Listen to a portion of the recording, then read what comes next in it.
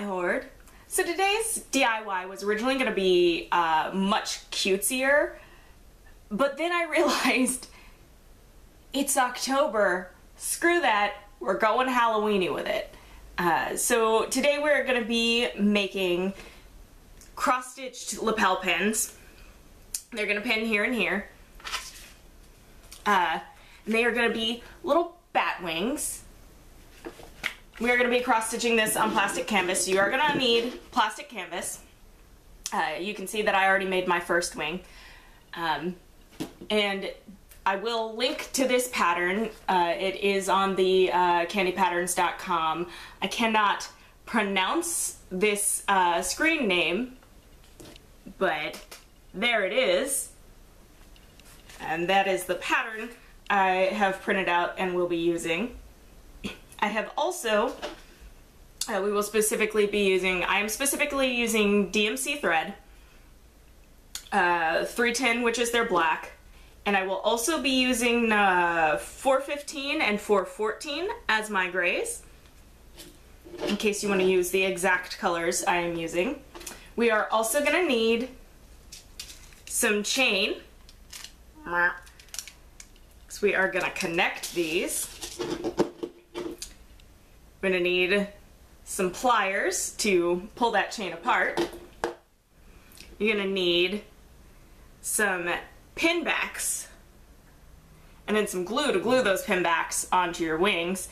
Today I'm going to try to use my, it has labeled bad because this is the one that doesn't dry clear because it works as a glue, but it doesn't work for rhinestoning, and that's why it's the bad one, but it should work for this. I'm testing it out for the first time. In the past I have used super glue, but I always get super glue on my fingers. You guys can flash back to that time I made an ironing board and tried to super glue my fingers together. So yeah, I'm trying out a different glue, but I would heavily suggest, not using hot glue because sometimes the pin backs really just pop away from the hot glue. But just a nice sturdy glue. Aleene's Tacky probably works too. And that is our supply list. So we are gonna move down to the table and start working. So I've already done a more intense beginner's tutorial in my cross-stitched Game Boy bow DIY. So I'm not going to go as in-depth today, but I am going to go through the basic steps. The important thing to remember about today's project is that you want a left wing and a right wing. So don't just copy the same thing twice. Like I already have one wing, so I'm going to do the mirrored image. And I'm actually going to start so that I can fit these on properly. I'm actually going to start upside down from the way I started this one, because I worked this one from the tip of the wing to there. But I believe I can actually space them close enough and save more of my canvas if I just start upside down on this one, because then I can start at these points that are the points that would touch and build out. So to cut these out, I actually want the lane of holes that's between them to remain open. So it would actually start my stitch 2 over from where that is. And this right here on the pattern and here on the piece is where they're gonna be the closest. So I'm actually gonna go 1 row up from there and count my 1, 2 stitches over to start that top row.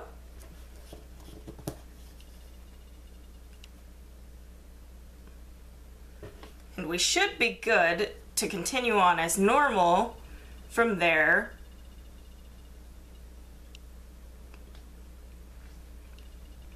And I'm doing this just like I did the Game Boy. I'm going color by color. I'm just doing row by row here.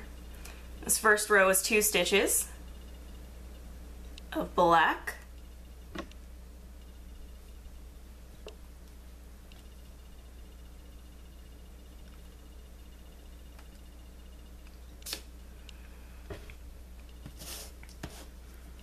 And then on our next row, and this is a little hard to see in my black and white printout, but that's also why I'm doing it next to my color.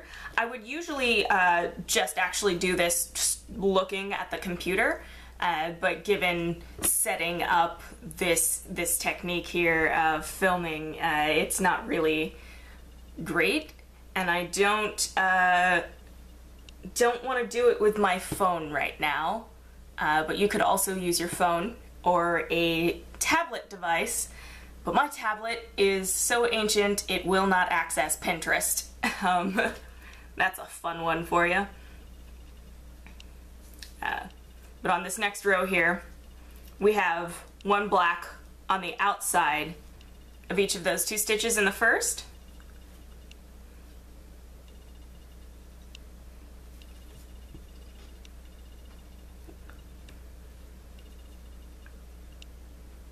This is the true test. If I screwed this up, I'll be able to tell right here, but I did not. I'm gonna finish the crosses here.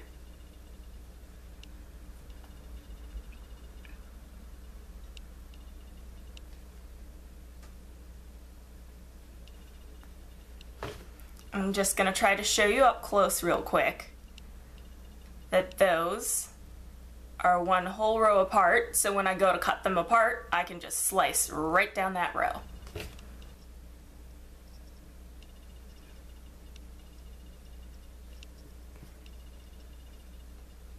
Now the important thing to remember here, if you're looking at, if you've already completed one and you're looking at your other one, do remember you have to mirror it. But I suggest, since this pattern so nicely already came with right and left, just pay attention to the pattern.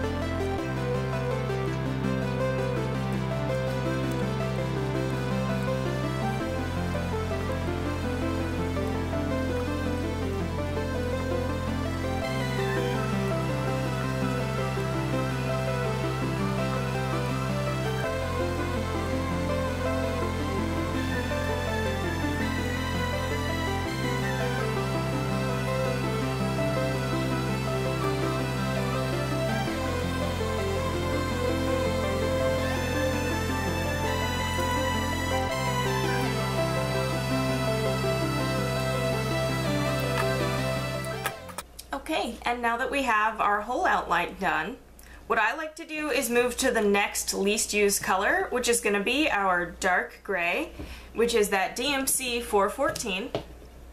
And the fun thing about this pattern, this color for this pattern, is it pretty much just runs along that, wrong edge, that upper edge of the wing there.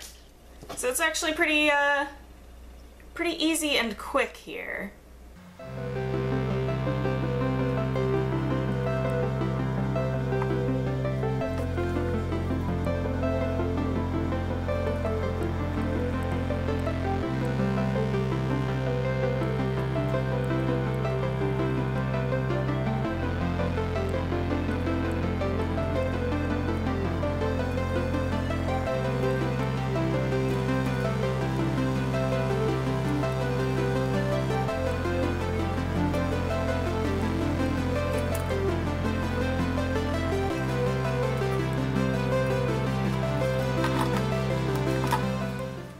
We have that done, everything left just needs to be filled in with our light gray, which is our DMC 415. And you can actually pretty much ignore your pattern at this point because everything that's empty just needs to be gray.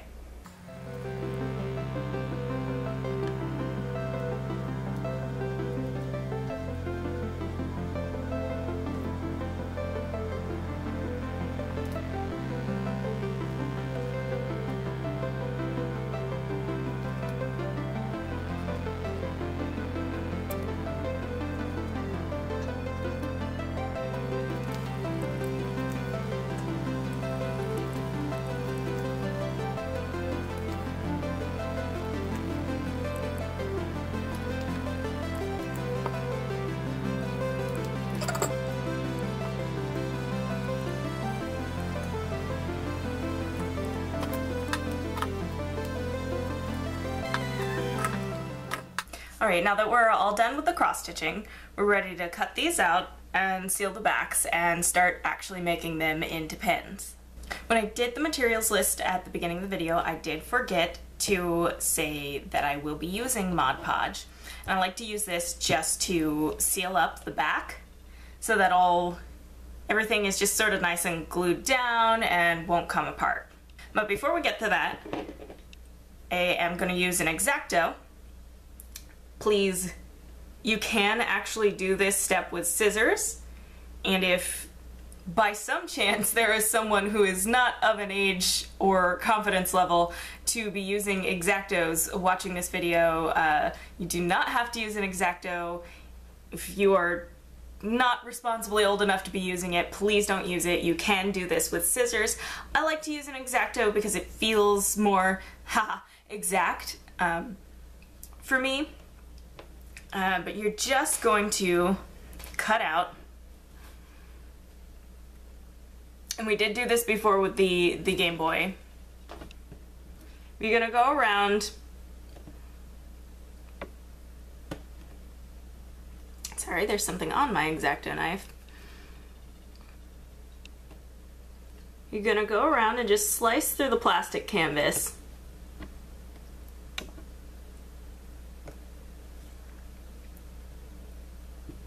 As close fitting to your image there. This is more complex than the Game Boy was, so not so much just a solid rectangle. So you do have to pay attention and follow your lines really closely.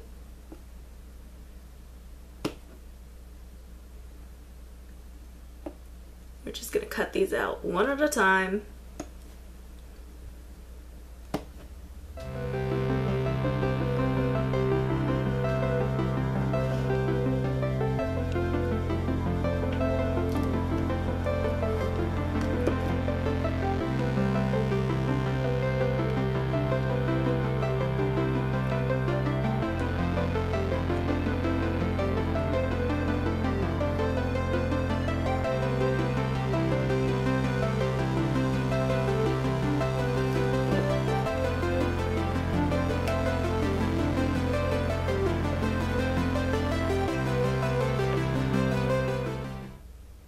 No idea what they're doing outside my apartment, but there might be some noises going on.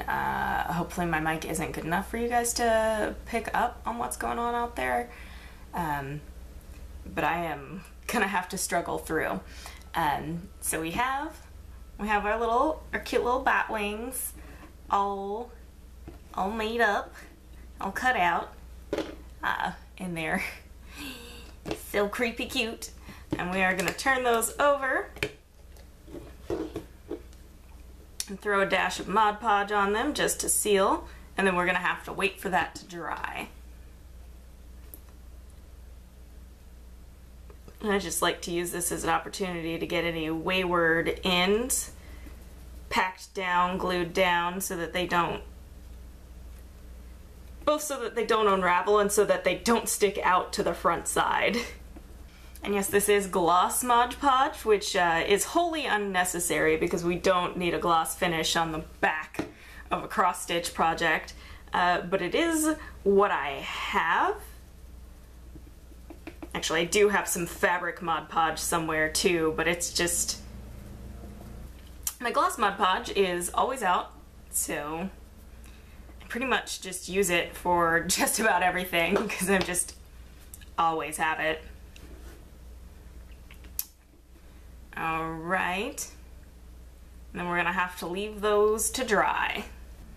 Alright, with the Mod Podge dry, the next step is going to be to attach your pin backs.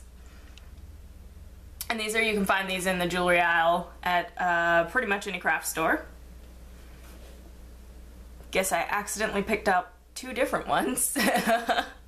You see that? That's funny. It literally doesn't matter. So, with the gem tack, the thing that is going to help this stay on, so we want to put like more glue than you would think you would need because you want it to come up over the edges of the pins here.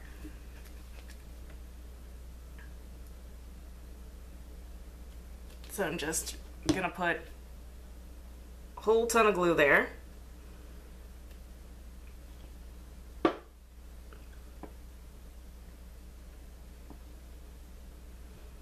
Yeah, that whole splat is just gonna hopefully have curled up around and cupped the pin backing.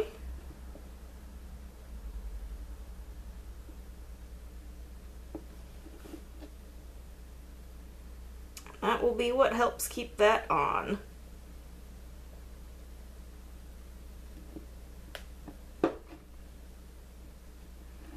Gotten them roughly centered.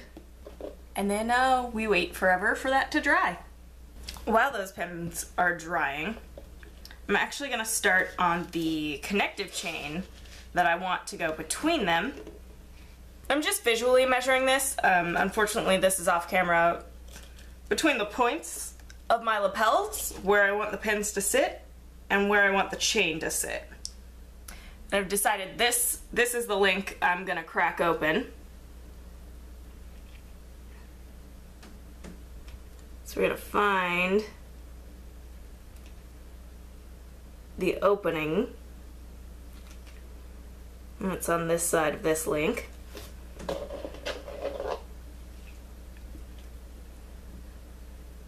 And I'm gonna hold it with my needle nose, because I grabbed those first, and I'm gonna pull it open using the flat nosed,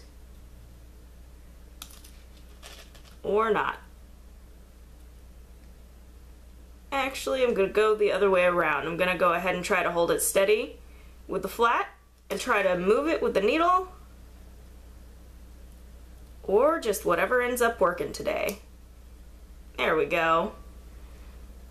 And just lift that off. These aren't completely dry, but they are pretty solidly on there. So I'm gonna continue. So I only have so much time today. Why did I pick a project with big globs of glue? I don't know, but this is how we're doing things today.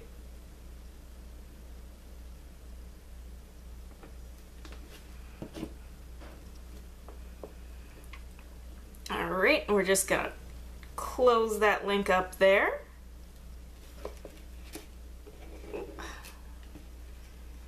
And go to the other side and open that link so we can get it onto our little wingy. And you just want to make sure you get it onto the same part, just that bottom little corner there.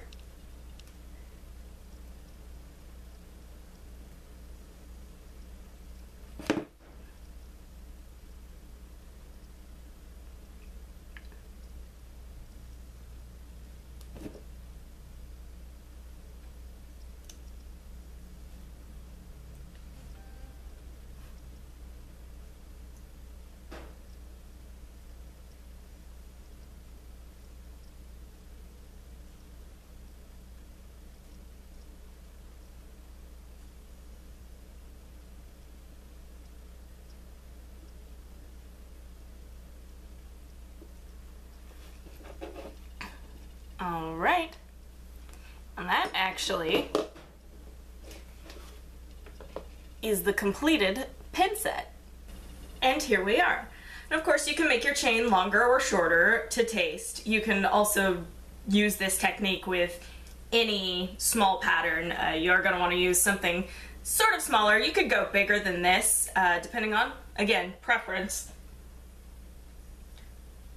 But anything that sort of fits in this space is that size. You could do anything and just put those pin backs on it, slap a chain through it, and you have just a cute little piece of accent jewelry. And with that, I will see you treasures next time.